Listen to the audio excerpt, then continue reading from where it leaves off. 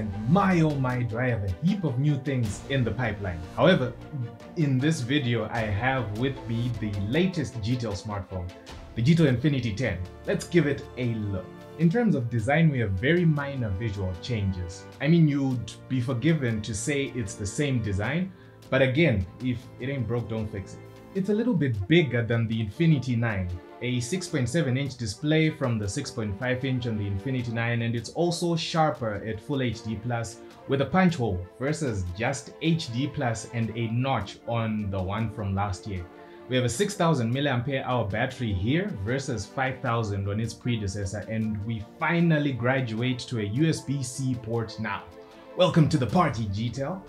The rest is still pretty familiar. Fingerprint scanner is on the back. Triple slot SIM tray for 2 SIMs and a memory card. A triple camera setup with some interesting improvements. Some clean software, but with Android 11. Really, if you have an Infinity 9, you won't really feel like you're missing out on much. That is until you play around with the Infinity 10. The IPS panel on the Infinity 9 was pretty much one of the good ones on the market for the asking price, and the Infinity 10 does one better on both size and sharpness. At Full HD Plus, the content on it looks sharper. It's just a more pleasing display compared to the one on the Infinity 9, but not by much. Most might not notice. Same goes for performance. The Infinity 10 again gets minor spec bumps. We have 4 gigs of RAM now and 128 gigs of internal storage. That's 1 gig more RAM and 64 gigs more internal storage than the Infinity 9. Small gains, but it's optimized reasonably well enough that in the short time that I have been playing around with it, it's been performing smoothly. I mean, of course, this will not be a hardcore gaming machine, neither will it be a performance or productivity tool, but the day-to-day tasks it can handle very well, especially if your day-to-day includes a long-lasting battery. GTeL's power management on this phone is absolute witchcraft. In our battery test, an hour each of gaming, video streaming, and video recording, the GTeL Infinity 10 only lost 19% of its power. It completely desecrated the Technopova 5G's record by a whole 10%. As much as these two have the same battery, I think the Techno shows just how much juice you lose with a larger display.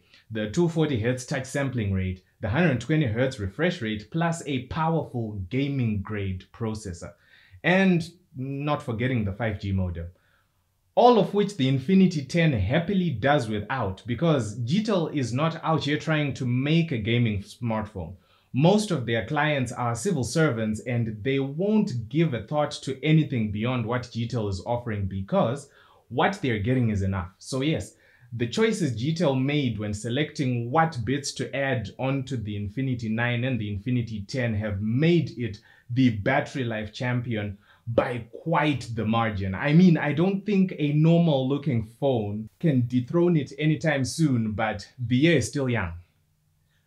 The camera situation has a few changes as well. According to GTeL, the camera system is a 48 megapixel main lens, a 2 megapixel 2x telephoto lens, and a 5 megapixel wide angle. But that's what the box says and not what I actually am seeing on the ground. And this small bit is gonna be a little bit technical. The main and the 2x telephoto cameras are taking 48 megapixel images, even though the zoom lens is said to just be 2 megapixels. But if I use dev info, what the Android system is reporting to the app lines up with what the box says. The only conflict is on the actual image files that these cameras generate. I have no explanation for this right now, but I mean, this is interesting. This is the first time that I have seen a smartphone company downplaying the specs of their phone. From what I am seeing, the GTeL has a 48 megapixel camera on the main lens and the telephoto lens, and a 5 megapixel ultra wide. I mean, it's a pleasant surprise. Also, fun fact, the camera app on the GTeL will close if it goes unattended for an extended period of time, which looks like it's 2 minutes.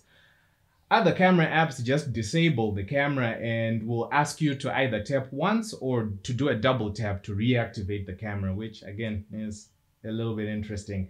Anyway, this is how the camera system actually performs. It's similar to the Infinity 9. Very usable pictures with rich color, good dynamic range and sharpness. The photos look pretty nice, but I did feel like the focal distance on the main camera was a bit too far. I found myself needing to position the camera further away from the subject than what I would have liked, and it robbed me of that dramatic effect when I try to get close to a subject that I'm taking a photo of. Also, shout out to GTeL for having a pro mode in the camera options. At least this one does not limit my creativity. Apart from that slight setback with minimum focus distance, it's an all-round solid camera setup. I like it. As has been the theme of the GTeL Infinity 10, it's just some minor changes here and there, and generally majority of the bits, both externally and internally, have grown a little bit bigger. Battery, display, memory, storage, and camera got subtle improvements, which is great, but the price increase from the Infinity 9 to the Infinity 10 is nowhere near subtle. From $150 US to $220 US, that's a $70 US jump, and it just feels like it's a bit too much in my opinion, looking at the marginal improvements. I mean, yes, the battery life on this thing can probably make it an easy 4-day smartphone before you need to charge it, but is that worth $70? Also, not forgetting that at $220, you're starting to see options like the Technopova 2 with a bigger display, a bigger battery, and a more powerful processor, and 50% more RAM, or the Technocamon 18 with a more versatile camera system. The GTeL Infinity 10 is a good general purpose phone. It will do the day-to-day stuff with zero frustrations, but the price tag.